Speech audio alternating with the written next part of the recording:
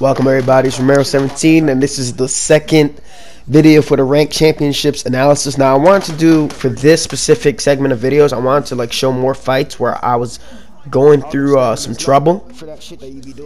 Going through fights where I'm getting a little bit frustrated, and you can kind of visibly see it when I'm playing. But I'm also going to break down how I can manage to overcome that. So the guy I'm fighting is Persian Pimp 101. And with Persian Pimp, what he does really well, he uses those minor steps. And it's really annoying to deal with, and he's very he's an aficionado when it comes to the knees. If you guys notice, he's sidestepping to the right. So what this does is that whenever I'm going with any linear strikes or any straight strike, it helps him avoid it. Now generally it was pretty easy to beat this guy before because he would overdo it and I'd be able to chop at the leg, but it seems like he's added a new layer to his game, adding a bunch of, right there, I've never seen anybody throw a 6-piece combination. I had to go on Twitter and ask Kinetic how the fuck, I asked Marshall and Kinetic how to freaking do that, but I'm like, holy hell, this guy gets throwing. And when I play with Aldo, I don't really try to do a lot of gamey stuff. I try to keep it simple. But when it comes to Persian Pimp and dealing with this specific style, the best way is to get him to the ground. So his style is very anti-grappling. And he usually plays with TJ Dillashaw and bantamweight. So now that he's gone to featherweight and he's playing with this, and you got somebody with 96 power, that was nice. It's a lot harder to take him down. And if you notice right there, he doesn't go for the takedown, he goes for the trip to do more body damage. Because the end goal for him is to kill my stamina and to wreck my body. You can, in the background, you can really hear me getting a little bit annoyed. Mainly because I'm more frustrated at myself not being able to catch certain things because I know what's going on. The fuck? How do you do combinations like that? I ain't gonna lie, there were nice combinations, but I know that with the side steps, he's gonna take extra damage when it comes to round strikes. And right there, you see that? So him avoiding that simple jab, it takes a ton out of my long-term stamina. And the moment I go for his body with a hook, he's firing off a knee, which is okay. It's okay. It's a deterrent. Every time I hit him with a lead body hook, he fires off a knee. And they finally managed to get him down. I think he denied the first two, but because I was a little bit frustrated on the feet, I wasn't really thinking too much when I was in guard. I usually do a much better job of passing. But we've you hear me slap the table, god damn it, I can't believe I fell for that. Damn, why is my stamina going down so much? But I managed to get a few of my denials off, and he does something that not really accustomed to. I deny transition and he goes back up the exact same way. Goes for a high kick, gets me in the tie clinch. And there's a small little skip in the video here, trying to block, and he denies the break, and I get head rocked, and I know he's gonna go for the body, so he's got to circle away, circle away, and he goes lead hook, lunging straight body kick. That's pretty unique. I ain't gonna front. Not a lot of people utilize that lunging straight the way that he does, so I'm gonna give credit when it's due. But I'm looking at, for the next time I have to run into this dude, and I'm fighting him, I'm just gonna stick to round strikes. Purely round strikes, and I'm just gonna have to fire off knees whenever he throws the body kick. And he uses the retreat really well. I throw off a little petty Superman punch against the cage. Half my fucking stamina. I'm pissed. I'm annoyed. But I have to get him down to the ground. I either have to land a block counter when he's going off with those triple body hooks. Oh my god, okay, I know what he's doing. I gotta relax. And if you notice, right there in the background, I'm alright, I gotta relax. And that's the key thing that a lot of players don't do. They have a bad first round, and they don't reset and change the game plan. And what I started doing right now, I started planting round strikes as I set up what I was going to do in the first round. I started going straight lead hook. I just started ramming those hook combinations because I knew he was going to sidestep. And now I'm in my zone. I'm feeling good about myself. I'm like, all right, we can get this going. Now, I don't manage to pass that transition. I've always wanted to know, why is it that sometimes you can kind of pass when they're transitioning? I guess because the top game and off the back has to be relatively there has to be a huge disparity between the two. But I know I took a lot of body damage in that first round, so I took a lot of body damage, so I have to be aware of blocking the body, and he knows that as well. So I'm really preemptively low blocking. My head off is fine, but his head off is shot. You see that? I knew he was gonna fire off the knee, so instead of focusing on catching it, now he's going hook, thinking I'm going to sway. So right there, instead of panicking, I relax. I let my head off recover. Now he's going back to the side steps, even though I got him dropped 3 times in round 1. Hit him with the X in case he tried to deny the takedown again. Oh my god. And it's frustrating. It's frustrating, but it takes a certain amount of patience to kind of see through what your opponent's doing. And right there, Let's go. this time I used a stun to take him down. He goes for the full guard transition. And whenever somebody goes for fakes and side control, the best thing to do is to go straight for the transition. So I managed to get the crucifix. This time I didn't really hold him there like I would want. But it's fine. I dropped him about 3 times heading into this. In the second round, I dropped him 3 times. And it's a far cry. It's so... changed the whole dynamic of the fight. Now, I'm very aware that my body health is low. And he's punching my body, which isn't really too good here, knowing that it's low. But I managed to get a takedown, denied that single column transition he was going for. I definitely felt like my denials were a little bit off. But I go for the arm triangle. And judging by the gates, I kind of see that he does have a decent amount of stamina, even though I managed to deny transition. But I botched that. I botched that so bad. But the momentum is now in my favor. Momentum is now in my favor for this fight. So round 1 was definitely his round. But with the 3 drops and a little bit of ground control, almost finishing the sub, his head health. It's a game between head health and body health. So while I'm on top, there's 10 seconds left. While he's striking and doing all these transitions, I'm also just go for the body strikes. Yeah, that's 10-8. It was definitely a 10-8. All the AIDS players today. Oh, I thought I dropped him 3 times. No, I rocked him twice and then I dropped him twice. Alright, that's my bad. I really did not want to touch this dude's glove. See that? Round strikes break the block. Now, if you guys don't know, people are so accustomed to breaking strikes with straight strikes that they don't know there's a different animation when it comes to breaking the block with round strikes. So when you go 1-2 head kick, you're breaking the block and it's susceptible to a round strike. But when you go round strike, you break it with a round strike, it's going to be a straight strike that will like finish off the block breaker. And there, when somebody's kind of ODing with the elbows, if you plant your own elbow after the second one, their stamina's going to be low. Like their stamina's going to be extremely low after the second elbow. And you can time your own planted elbow against their own. And that really benefited me right there. And there I go for the fake the tie clinch. Get him down with the outside trip. Deny that transition. And if there's anything that I pride myself on is that I don't really break. If I'm going to take an L, I'm going to take an L. But I'll never break like this. Now, I put him in a crucifix position.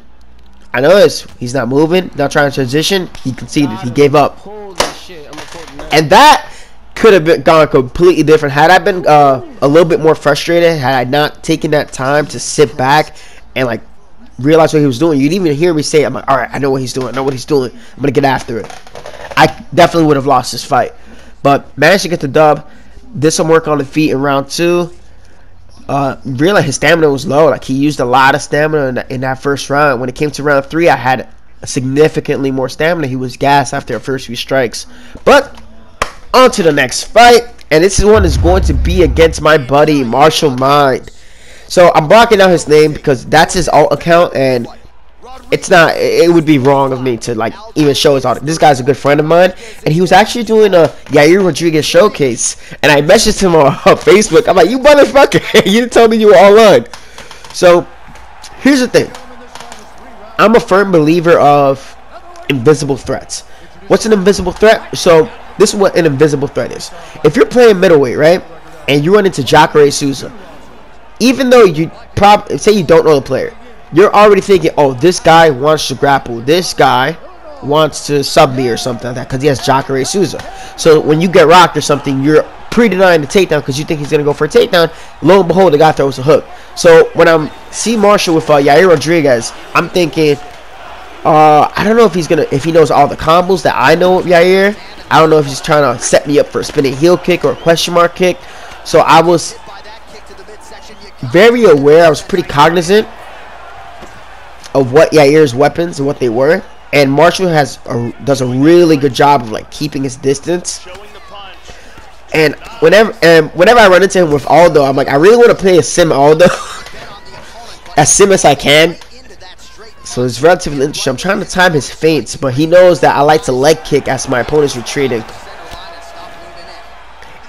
And what that does with those leg kicks, people don't know, so it reduces the power of your opponent when you get their leg health down. And it doesn't only apply to punches, because kick power and punching power are tied in together. That also lowers the powers of his kicks. So if I get him to switch to southpaw for my leg kicks, I'll be relatively fine. I won't take as much damage. Now I'm just resetting, go for the Superman punch, and he tries to fire back too soon. Does a good job of keeping his high block up, going for the lunging straight. And here I was trying to pick apart am I fighting Yair Rodriguez showcase martial, or am I fighting competitive martial? Am I fighting a little bit of both? The margin for error in a 3-round fight is crucial, because in a 5-round fight you generally have enough time to work and you know it. And there I'm trying to get him to block low. That's why I'm feinting that lead leg kick. And then he's ducking, he's predicting. Goes for the lead hook, spinning body kick. And there, I saw the block was overcommitted to like where a straight strike would break it, but he didn't block low to the body. He knows we're very familiar with how we play, and he knows that if I'm not really dictating the pace of the fight, and I start to overreact to his strikes, then it's gonna be a little bit harder for me to kind of come back.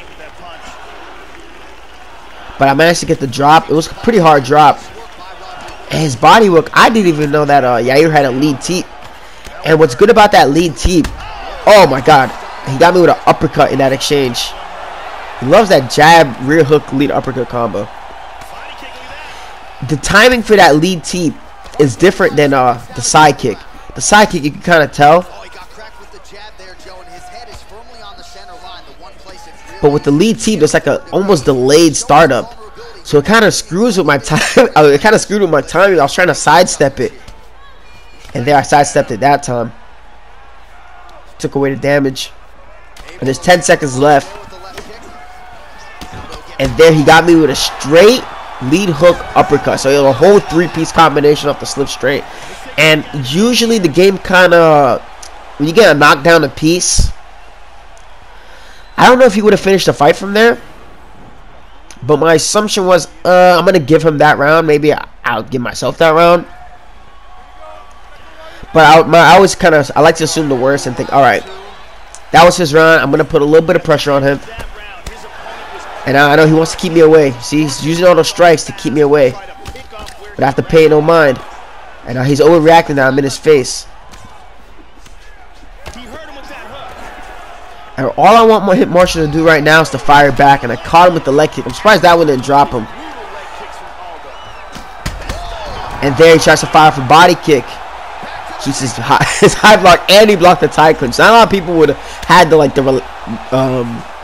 to be so relaxed during that entire exchange, so I'm gonna give him credit there. Now, I didn't realize it until later on in this fight, but if you notice, he's traveling like a little bit of a faster distance with that body kick, and the timing is different. So he's feinting the jab to close the distance and then firing off the body kick, and he's doing it extremely fast, and this is causing my timing to be a little bit off, and I didn't realize this until later in the fight. But I really wanted to keep this fight on the feet, maybe because of my ego, maybe I shouldn't have, but those body kicks from Southpaw are doing a good amount of damage. But it's a 3-round fight, so I can blow the tank a little bit. And there, triple body hook. Nobody expects a triple body hook, and Marshall's the first person to always say, ain't nobody gonna land a triple body hook on me. Nah, man, I hit them with an uppercut, so I was waiting for the day I can land that on him, and I finally did it. Just to be petty, and I know he had something funny to say in the video. And there, I swayed the wrong way. If you do a moving slip to the side where the roundhouse is coming, you kind of shield yourself from the roundhouse kick with your shoulders. And that's what I was going for, but I went the wrong way. So that's something I gotta start drilling. You see that? That was clean. That was clean. He closed the distance with the jab feint, and when I'm backing away, I put myself back into kicking range, and then that roundhouse body kick lands at full damage. I should have pressed the takedown button there. Here's a nice inside leg kick. Showing the punch. Sneaky, sneaky. Defense there. Huge block. All I want to make sure that my stamina, when I heading into round 3, it's going to be at least 75%. Whenever it's a 3-round fight, I don't really need to have all my stamina heading into round 3. Ah, son of a bitch. No, you petty bastard. I pulled it. I pulled it right there. I'm not stupid enough to do it twice. Sneaky. You sneaky bastard. But I know it's late in the round. And with it being a 3-round fight and I already got the drop in the rocks, I won the round. And I can eat those strikes relatively fine. Like, I'll be Gucci. So my assumption heading into this 3rd round, the fight is 1-1, right? It's 1-1. You could say 30-20. You could say I'm up 2, but I'm going to assume the worst and assume I'm up. I'm assuming it's tied 1-1. So right now, because of where my body health is at, if I were to pull a strike and he fires off that body kick, when he's at that range, he is 100% going to rock me to the body. Because my liver is going to be exposed and it's going to deal extra damage. Now there, I'm taking a huge risk. I don't do this in 5-round fights. But this is like a little bootleg version of the major sway into the roundhouse body kick. Where the major sway, you run the risk of getting knocked down really bad. And I'm actually rocking there. I knew he was going to kind of low block. My stamina advantage wasn't that high, meaning that he had a way higher stamina than me. But doing that minor sidestep, I sacrificed body health for head health. I know his head health is lower than mine. And he does a really good job of keeping his grapple advantage high, striking my head. So what Marshall's doing, he's striking my head. He's not transitioning. He's not resetting his grapple advantage. And when I go for my fake and he doesn't bite on it, notice how slow my half guard transition is? He's not biting on any of my fakes. See how slow that getup was? His grapple advantage is extremely high, and I'm resetting my own because he wasn't buying a single one of my fakes. So good job, and I'm going to give him a respect right here because I could usually pass people's guards really easily if I'm on fire, but he did a good job. I couldn't pass it. So props to him. But yeah, back to this minor sidestep. Small little skip in the video there.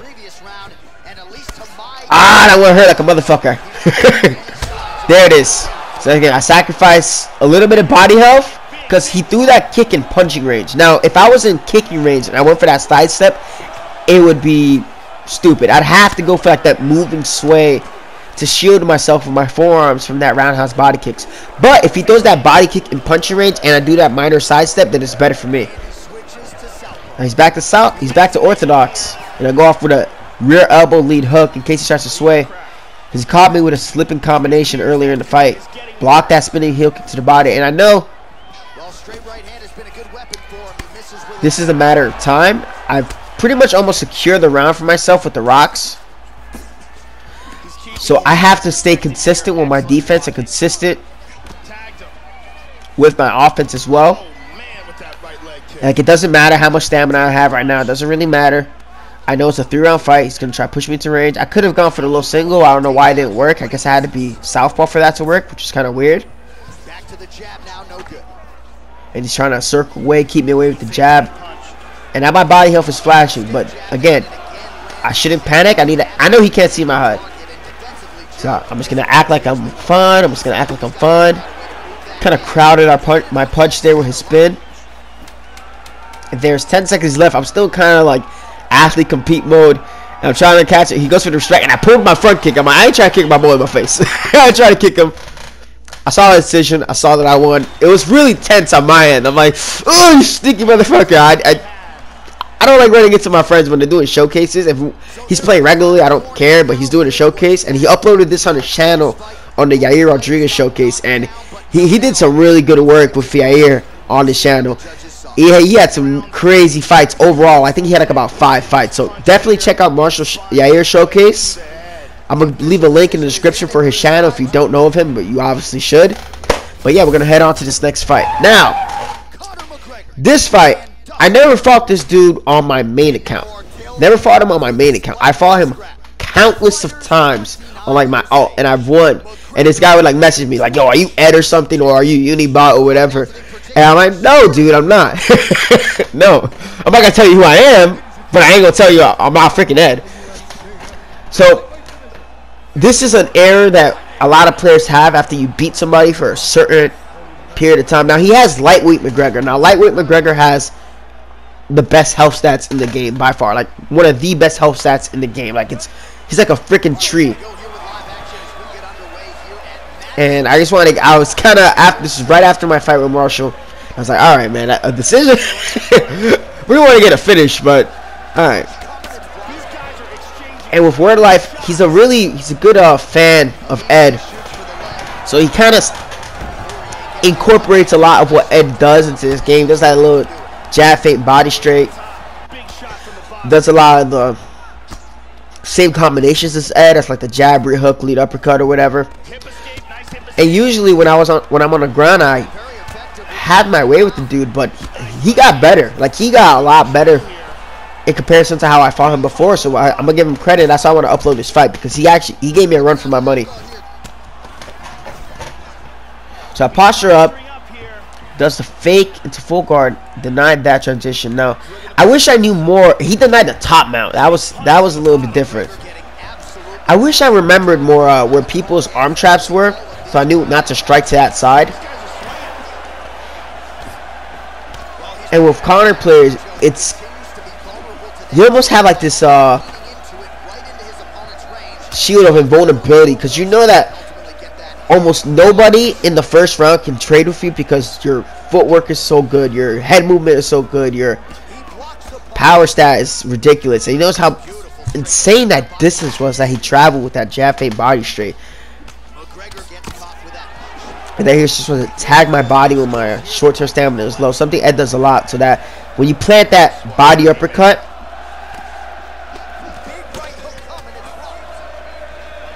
it's it kind of like increases the range and extent. Now right here, so it's against a little jab straight to the body, and he wants to go with the lead body hook whenever my short-term stamina is low from landing my strikes. But I'm landing a good amount of damage with the lead uppercut, rear body uppercut. Kind of picked up on what he was doing. I want to catch him when he's going for the lead body hook. He's doing a good job of circling away. Don't know why he wouldn't deny a takedown there. Now he's trying to sidestep now. And again, travels an absurd distance with that strike. Mainly because that strike is a combination. I don't think it was intentional for like my friend for Ed to find this, but you can relatively kind of exploit that to kind of close the distance, because that's way faster than it's supposed to be.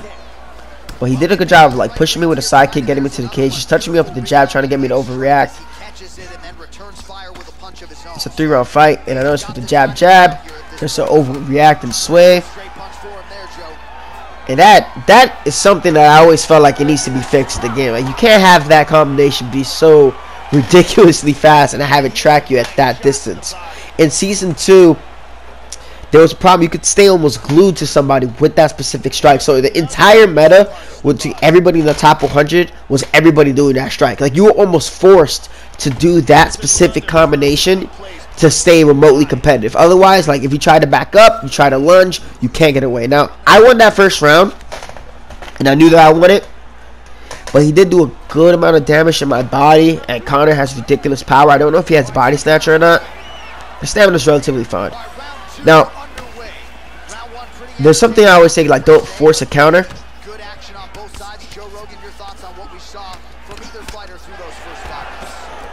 And then that's that jab straight lead uppercut combo. Look for him to set that uppercut up. Huge uppercut misses. And he's doing like a really good job. Again, I'm a firm believer that like having a specific fighter changes the dynamic of the fight. If you use Connor, you're always going to be a little bit more confident, a little bit more reckless with your shot selection, because you know that head health, that body health, that leg health is video game level. Now he goes for a face to lead fucking body hook, and he goes for a real high kick. I'm so used to seeing the body straight. I didn't know Connor had that fucking combo, and he dropped me. I was like, holy shit. Holy shit. And that's a really good combination, because you get the opponent to block low and then you go high. And usually the Muay Thai guys are the guys that have that combination. And I didn't even know Connor had this fucking reversal too.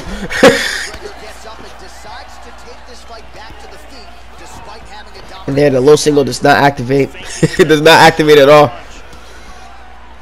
And I feel like the error I was making in the second round, I was staying too much to the outside. I didn't want to be on the inside too much. But I am getting him to whiff a lot on some strikes. He's not pre-denied the takedown after the side kick. And there, I managed to time a good leg kick just to kind of reduce his power just a little bit. Because I think if that was in the first round, and there, I went for a double, and he goes for the single leg counter. I don't know why I registered as a single leg. I went for a double because his back was turned. I guess I mistimed it. And there, I thought he would pre-deny the takedown. He faces the body. I'm planting and ripping and just going to go for a pull counter. And this is all stuff I'm processing as I'm fighting. I'm like, Jesus Christ, I can't believe I got caught with that strike.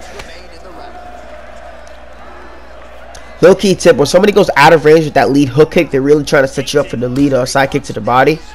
So what I usually like to do, if the lead hook kick doesn't land, I'll try to sidestep that. My stamina is relatively fine. And he's whiffing a lot of strikes. Doesn't go for the overhand. Whips that uppercut. And man, that drop really kind of like put the momentum in his favor.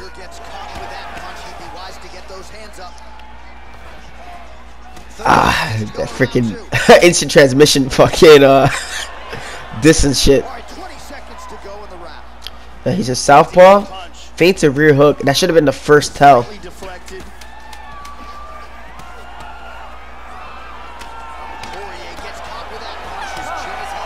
So now it's 1-1 heading into round 3. And in a 3-round fight, there's a lot of ground to cover. I swayed there. I didn't duck. I thought he would go for a straight strike, and he doubled up on the.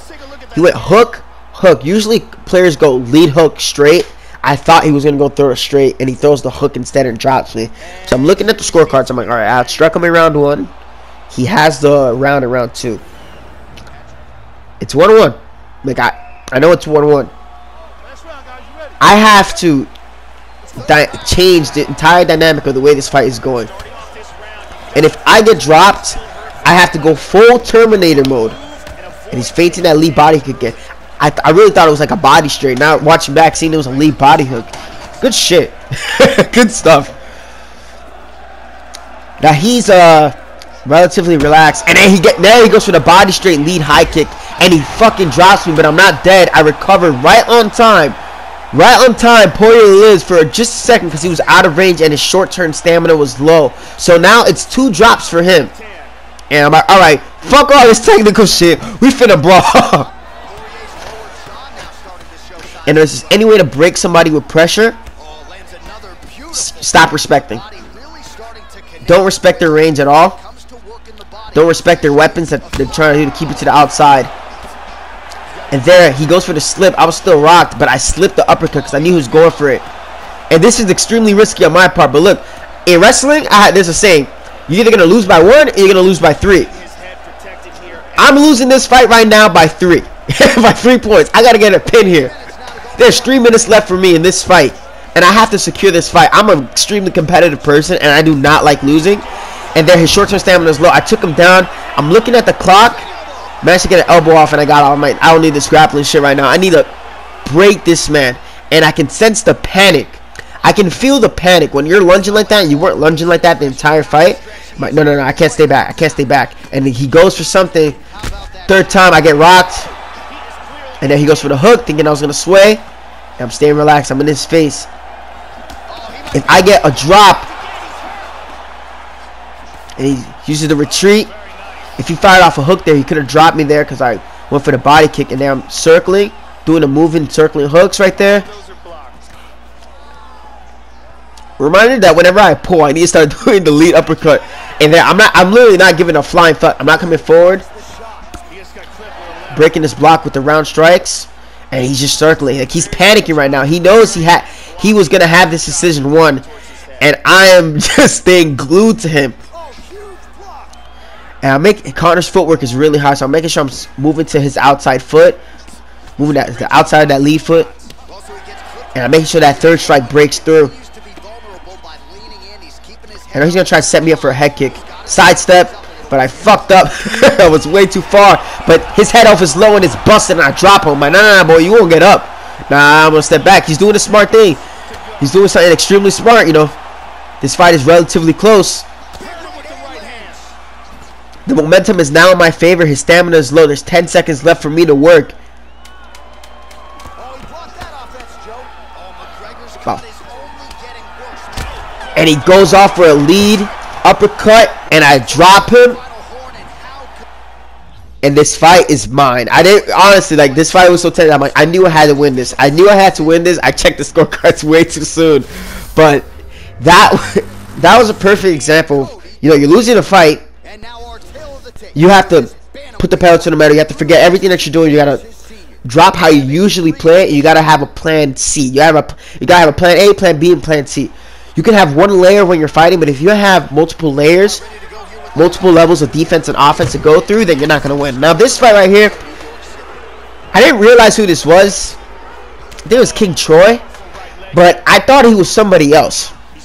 So, but the other person that I thought he was plays almost exactly like him.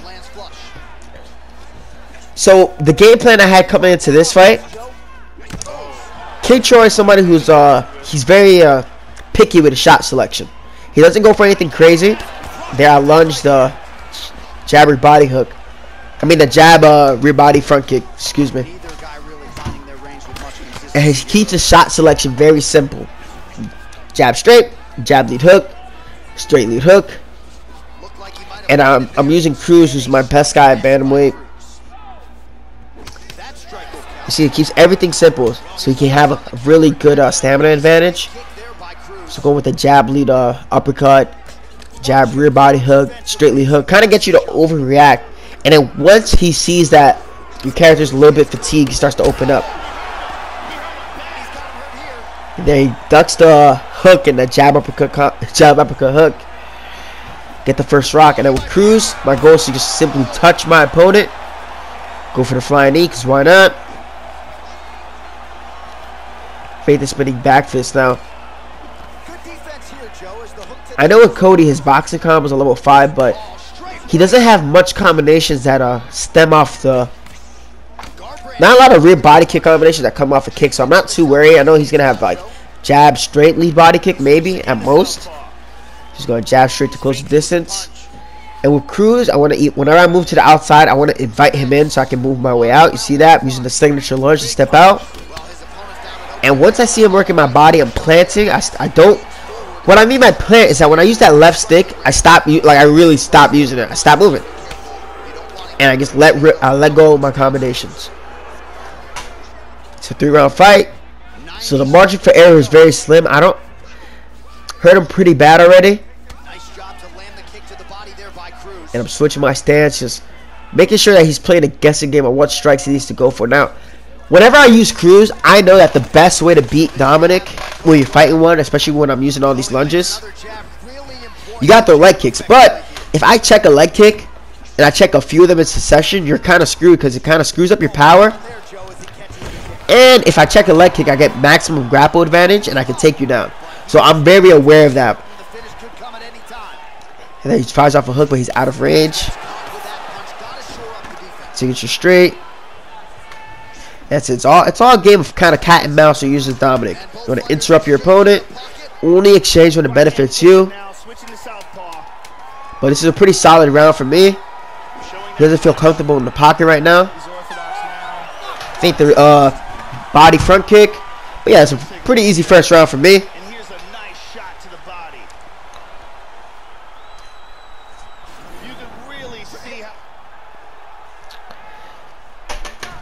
Holy. And this was like after all those crazy fights that I've had, like relatively close fights. that could have gone either way if there was one mistake. So I was kind of happy to get my last fight in for the day. Get a fight in with Cruz. And this is a little secret. Usually at that range, at the earlier range, people kind of pre-deny. So I waited a second and I went for the takedown. Now, if he was going for a transition there, that made that crucifix a lot easier for me to get. It was extremely fast, honestly. But here I just want to do a little bit of side control action. For as long as the animation is active, it can be denied. But if he's faking, if I see a pattern that people have when they're faking on the ground, I think they fake one way twice and then go the other way. So if I see that and I'm not in the mood to try to waste my time trying to deny you or whatever, I'm just going to go straight for the transition. Go for the crucifix again. And here I'm just burning clock. Here these punches are a little bit harder to arm trap because of the way the animation is kind of set up. So I'm trying to use those punches more than versus on the elbow. But here, this is a good example of change the game plan. Now right there, he's going for a momentum transition, and this is good on his part, very good on his part. But now he's in backside. So if for those of you who don't know what momentum transitions are, I'm going to put the link in my description for Martial Mind's video on momentum transitions. Basically, when you're going a specific way, the transition is faster when you roll with it. So if right there, if he goes half guard, I knew he was going to go half guard because it's faster after you get taken down. So I pre-denied that direction. But for example, if you go, if you're in backside and you go to side control, sprawl's a little bit faster. That's a momentum transition. And here I'm just doing all this work right here. Doing a lot of work here on the ground, racking up a lot of damage. He lands a big shot from the bottom. Somebody get good transition there. Stack guard. I don't know if Cody has any submissions from that. I don't think he did. Good shot to the body. So I'm always throwing to the opposite side. So wherever his hand was holding my head, good denial. Not a lot of people deny that. Wherever his hand was holding my head, I want to throw the opposite side, because if he has a sub, it's going to be on the side where he's holding my head. You can play it back so you can see what I mean. There, he's loading up a body strike. I'm going to let my stamina recover. And there, this is where I start to double up on the body hooks. Feinting with the signature Cruz. And there, it slips the jab, and I land the rear body hook. Feel free to add that into your game. With the, I think I explained that in the Dominic Cruz guide. And there he ducks, goes for a front kick. I go for a triple body hook. Flying knee because he blocks the body. Because he was conditioned to block low. And this fight is over. Probably one of my best showcases with Cruz in a while. But that's it for the ranked videos. Now the next video coming up is going to be an anti-jab feint body straight video that I did with Ed Parker. But yeah, you can see the first few fights. I was frustrated. I got hurt, but I managed to rebound and come back. And for this final fight, a little bonus fight, is a little Dominic Cruz showcase for y'all that have been asking. So leave a like on the video. I'd really appreciate that if you did. I'm going to have that video uploaded soon. Romero 17, I am out of here.